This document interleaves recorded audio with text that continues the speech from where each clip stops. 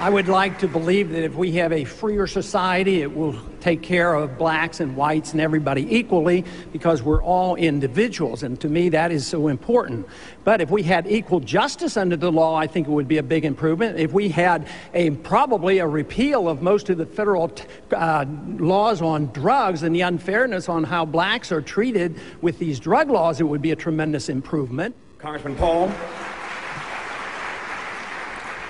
A system designed to protect individual liberty will have no punishments for any group and no privileges. Today, I think inner city folks and minorities are punished unfairly in the war on drugs. For instance, blacks make up 14% of those who use drugs, yet 36% of those arrested are blacks, and it ends up that 63% of those who finally end up in prison are blacks. This has to change. We don't have to have more courts and more prisons. We need to repeal the whole war on drugs. It isn't working.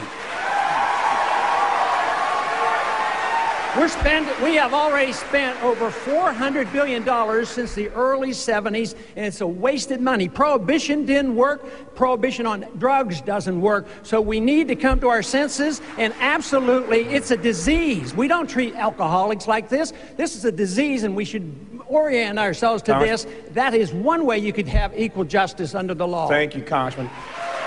The next question will be asked. Congressman Paul's support has gradually been slipping for the death penalty among all Americans. The Pew Forum on Religion and Public Life reports a large majority of whites still support capital punishment, while blacks and Latinos do not. Now, I know this is mostly a state function, but the president does appoint appellate judges and, of course, the highest appellate judges in the land, the Supreme Court justices who often review death penalty cases.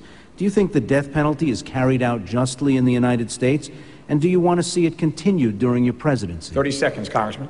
You know, over the years, I've held pretty rigid to all my beliefs, but I've changed my opinion about the death penalty. For federal purposes, I no longer believe in the death penalty. I believe it has been issued unjustly. If you're rich, you get away with it. If you're poor and you're from the inner city, you're more likely to be prosecuted and convicted.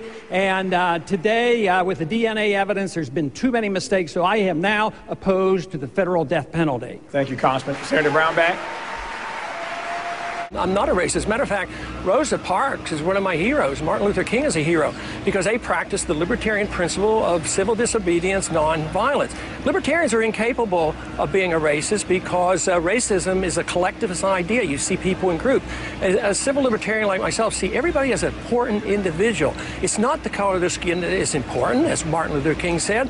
What is important is the character of the individual. You know what is really interesting, though, and this might be behind this, because I, as a Republican candidate, probably am getting the most number of black votes and black supporters, and now that has to be undermined. And I do this because I attack two wars that blacks are suffering from. One, the war overseas. In all wars, minorities suffer the most, so they join me in this position I have against the war in Iraq. And what about the war on drugs? What other candidate will stand up and fight in the can and say, I would pardon all blacks, all whites, everybody who are convicted for nonviolent drug acts and drug crimes? And this is where the real discrimination is. Let me finish this because I got to get my message back, because you put the other message out. Now,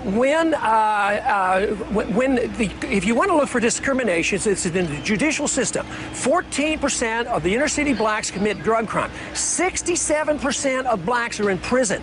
That's discrimination. That's the judicial code that I am attacking, and that is not racism. What I defend is the principle of libertarianism, where we never see people who belong to a group, and every individual is defended and protected because they're important in an individual, not because of their color of skin, but of their character. So I am the anti-racist because I am the only candidate, Republican or Democrat, who would protect the minority against these vicious drug laws.